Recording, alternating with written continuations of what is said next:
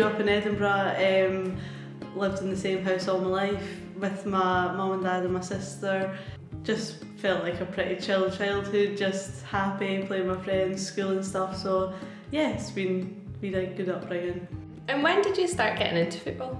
It was at school, so mum and dad, like, they never played it or watched it or anything, so yeah, it was just through my friends at school, and I just was always playing with the boys, so I just started off from there really. But I remember the first time I went to, so the school had like a Saturday morning club sort of thing, and it was just to go and play, but I think I was like maybe primary 1 then, and I was the only girl, and I remember going, I don't remember not enjoying it, but I think I did stop, and I think it was from what I remember just because I was the only girl. And then as I got a wee bit older and more comfortable, it was like primary 3, and I started really enjoying it, and that's when just playing at school was my earliest memories really. Yeah, and you said that when you were younger there maybe wasn't the role models that you could see. How does it feel now to maybe be a role model for young girls? Yeah, it's weird actually, because I never would have thought like I'd be in that position, but I think it's not until like you're maybe asked to do things to